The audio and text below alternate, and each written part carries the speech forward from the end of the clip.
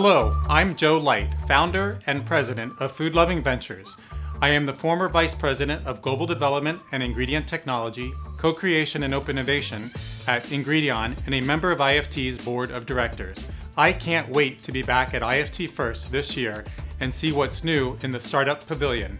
This is a place where food and food tech entrepreneurs and innovators will showcase their latest solutions to some of the biggest food system challenges. This year's Pavilion will feature 100 companies, as well as a speed pitch competition with over 10,000 in cash prizes.